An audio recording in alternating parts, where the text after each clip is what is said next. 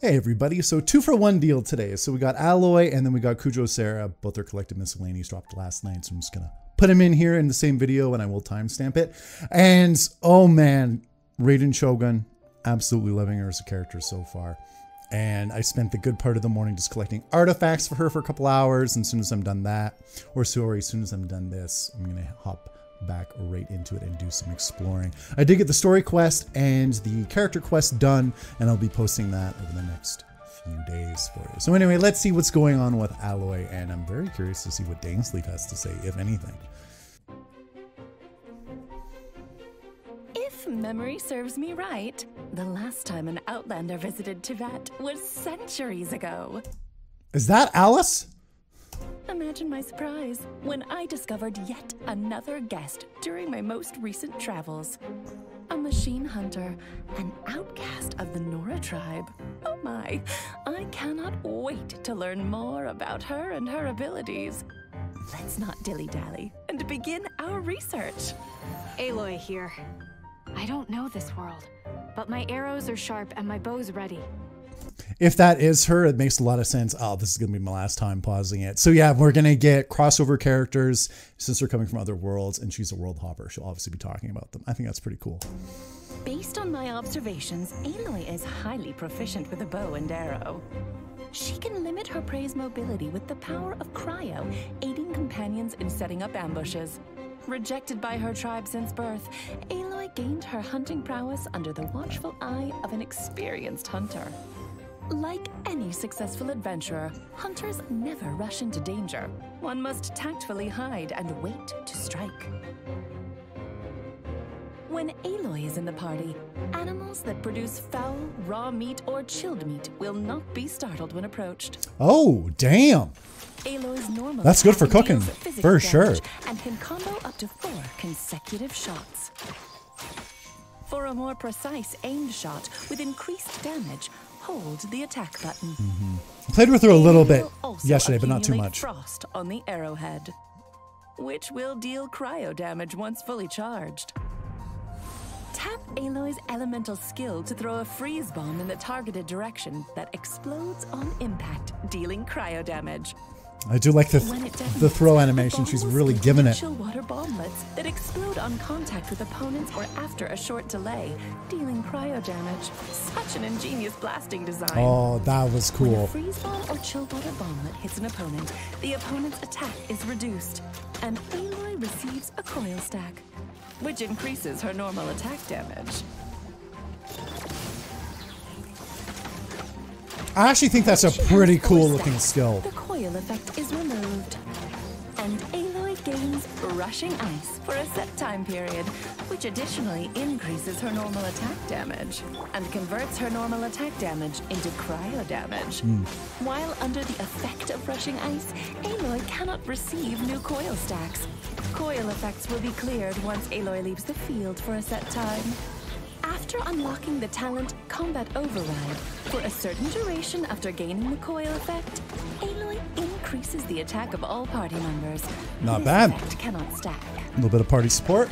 The hunt is on! Aloy throws a power cell filled with cryo in the targeted direction, then detonates it with an arrow, dealing AoE cryo damage. An explosive infused with elemental energy. Remarkable. If utilized in the right time and place, its effectiveness will be indisputable. That's pretty badass. A good hunter can deliver a decisive blow or hold their own during a long Yeah, battle. she's not looking too bad After at all. unlocking the talent Strong Strike, when Aloy is in the rushing ice state conferred by Frozen Wilds, her cryo damage bonus gradually increases. Aloy is a skilled hunter who moves with great precision, like a cat in pursuit of its prey. It'll be difficult to escape her attacks once she locks onto her target. Any foe can be conquered with the joint forces of her and her companions. In combat, Aloy often opens up with her freeze bomb and accumulates coil stacks while her teammates launch their attacks. Once an opponent is hit by a freeze bomb or chill water bomblet, the party's attack will be increased thanks to the Combat Override talent. When Aloy reaches 4 coil stacks, she enters the rushing ice state. This makes her arrows even more lethal as they'll pierce enemies with biting frost. Combine this with the talent Strong Strike to constantly increase Aloy's cryo damage during rushing ice. When her energy is full, Aloy unleashes her elemental burst that wipes out opponents in the target area. Yeah, she seems very straightforward and easy to use as well. I hope you found my research as informative as I did. As a sorceress, I love making new discoveries, examining all kinds of otherworldly things, and using that knowledge to create something new. Maybe Aloy and I are more alike than it may seem. Though she plays so many roles in her homeworld, Aloy begins her journey into Vat with a clean slate. She'll get to know new places, meet new companions, and reconsider what her homeland means to her. With her survival skills, adventuring into Vat should be a breeze. Watching Klee. Only she'd let me tinker with her bombs a little. No, God, please. Blow up Teyvat. See if there's anything I missed. But no, she seemed, because I didn't even try her elemental skill last night when I was playing around with her. But no, she looks pretty straightforward to use. And I do like the whole bomb thing. I am a fan of that. Sheen Hunter. That's such a beautiful part of Mondstadt too. That's a good pan shot. I get a direction that explodes on impact. Damn, she throws better than I do. Get her, Klee, and me in the same party and they'll just blow everything to smithereens. Or chill water bomb that hits an opponent. The opponent's attack is reduced. It's a nice little bonus with attack reduction. A coil stack. So attack reduction and attack buffing all at once. Pretty good.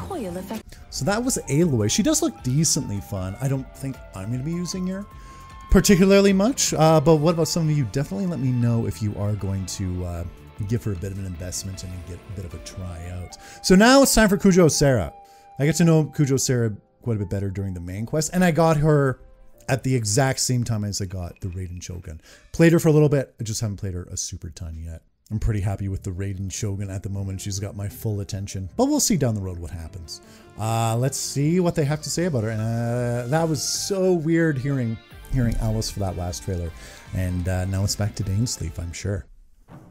The Tengu of Inazuma dwell in the mountain forests, rarely appearing in human society. Yeah, Inazuma's got quite a few races within its borders. Kujou Sara does, not to mention serve as their army general, is almost unheard of.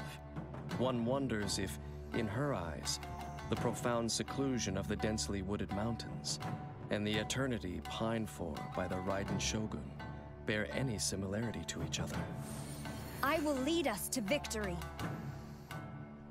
As general of the Tenryo Commission, Kujou Sara is a fearless warrior and a formidable leader.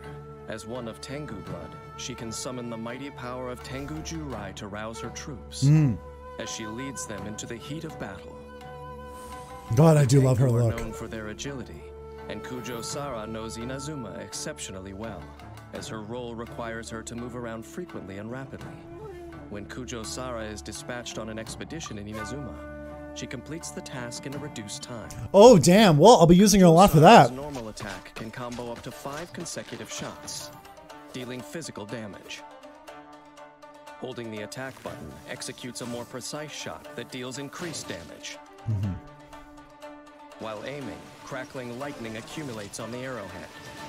An arrow fully charged with the storm's might will deal electro damage to enemies on impact.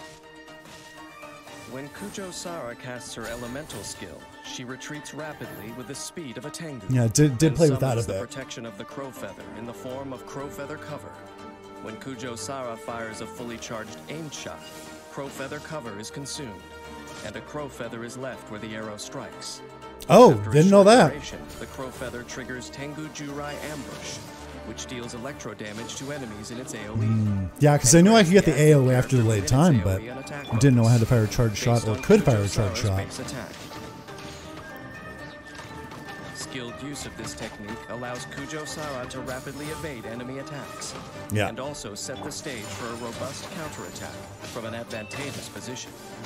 After unlocking the talent of Will, after gaining Crow Feather Cover by casting her elemental skill, Kujou Sara's aimed shots reach full charge more quickly. Kujou Sara is an intelligent and capable general. Troop morale is all the stronger just for knowing she is in command. After unlocking the talent Decorum, when Tengu Jurai ambush hits an enemy, all party members restore some energy, the amount of which is based on Kujou Sara's energy recharge. This effect can be triggered once per set time period. Oh, Rosaria, nice. Glory to the Shogun!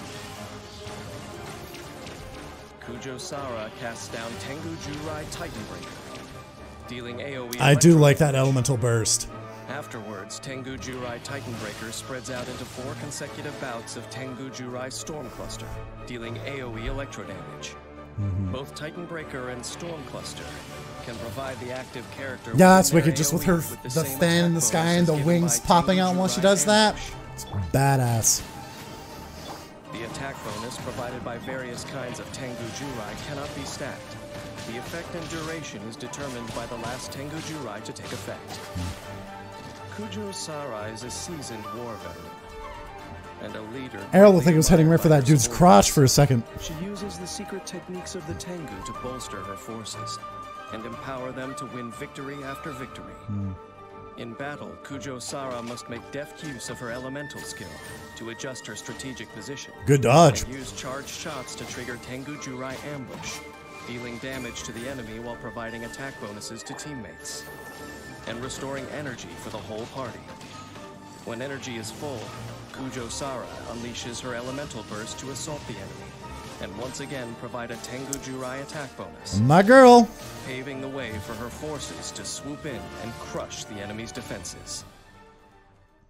As a Tengu raised by humans, Kujou Sara heeds the call of humanity, forsaking her own kind, to fight for the mortal world in battle.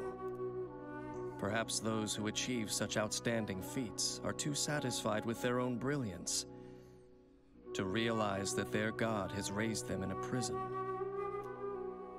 Sometimes I cannot decide whether the greater tragedy is to have lost all one's own ambition or to have adopted the wishes of a god as one's own. Oh, some strong words from Dainsleif there. I think I picked up most of what they had to say about her, but let's go through it again just in case, because I always seem to learn something new the second time around. I can't wait to see what our Oni character that's coming in the future, the Oni Sumo King, looks like. And I so wish there was an option for like Shao and her for an option to put their mask on. I think that'd be pretty cool. Oh, anyone in there gets an attack bonus too. Okay. Yeah, so with her energy recharge and her attack boosting abilities, it sounds like she's going to be a decently good support character. And a leader greatly admired by her subordinates. Yeah, the fact that she's a leader ties into her abilities because she's very much supporting everybody. Sometimes I cannot decide whether the greater tragedy is to have lost all one's own ambition or to have adopted the wishes of a god as one's own. Yeah, Dainsleif has no time for gods or those who follow them like Kujou Sara does. That's for damn sure. Oh, and the more we learn about Conria, the more I'm just... Oh, I think we all know that some pretty messed up stuff went down there. We know gods died there. We know their friends died there. Not to mention Conria itself. We know a lot of stuff went down, and we don't really know why. I think we have suspicions why. I have my suspicions why, but... in time will tell, we'll see. But as always, thank you for joining me for this reaction, and I will be posting my story playthrough tomorrow, hopefully, if I can get the video done and processed in time.